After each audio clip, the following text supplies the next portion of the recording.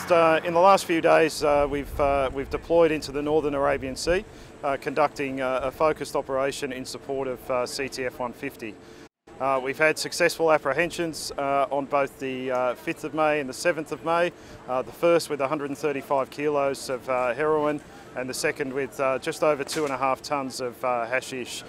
We've now seized those narcotics and we're preparing for the disposal in the background behind me.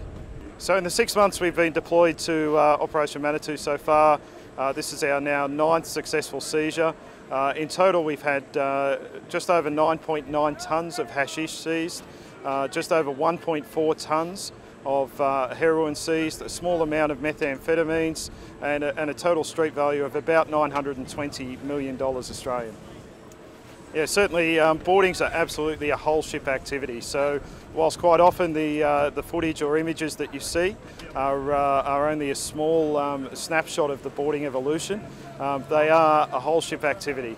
The boarding commences with the location of targets of interest, which flexes the operations team, the air crew, the bridge team in locating and closing on a vessel.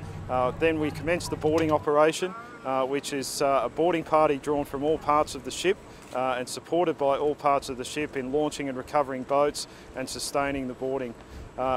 In the background, business as usual, we need to sustain the ship's company and the boarding party for often prolonged evolutions.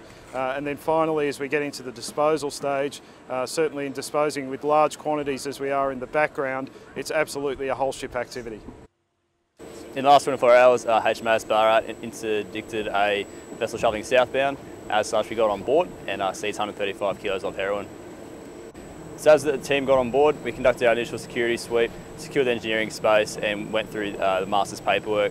We found out the vessel was stateless and had no right to fly a flag. From there, we conducted our non-destructive searches and conducted a quick search of the vessel and found some suspicious packages concealed in the deckhead. And from there, conducted a search and found the heroin. So once they're seized, we bring them back on board. At our first available opportunity, we'll dispose of them. So the crew of Ballarat performed extremely well during the boarding. The boarding was conducted safely and professionally and allowed us to achieve the mission.